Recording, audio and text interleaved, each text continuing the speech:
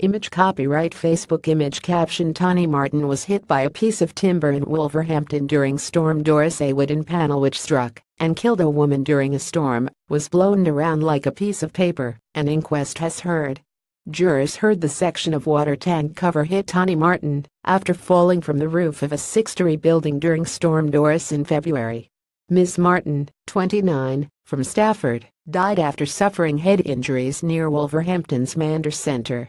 One witness said the panel looked rotten, jurors heard. Image copyright family handout image caption Tani Martin was walking with a University of Wolverhampton colleague when she was hit. Emma Whitting, assistant coroner for the Black Country, heard part of the cover landed in Dudley Street. The inquest was told Ms. Martin was killed just weeks after getting engaged. Her fiancé Sean Lee said they were planning a family and she had so much to live for. The University of Wolverhampton employee was walking with her colleague Raymond Sarple, who was knocked to the ground and treated for a leg injury. Image caption inquest jurors heard a witness describe the panel felt like a leaf. Jurors heard a statement given to police by witness Rebecca Cresswell who saw the panel hit the women. "I had a clear view, watching it fall from the sky like a leaf," she report said.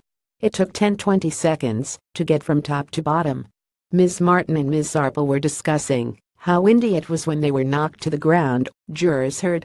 Image caption one witness told police the timber reminded her of a square dining table. A statement read on behalf of Ms. Sarple said, "I remember hearing the clatter of something on the floor. My legs were hurting, and I was saying to Tani, I think I can get up." Another witness, Tiffany Whitehall, told police the timber reminded her of a square dining table and said the wood looked rotten. "It looked like old wood that had been out in the elements for a long time," her statement said. In another statement, read to the jury, a police forensics investigator observed that the structure housing the panel had screws which appeared badly corroded. The inquest, in Oldbury, is expected to last for up to 5 days.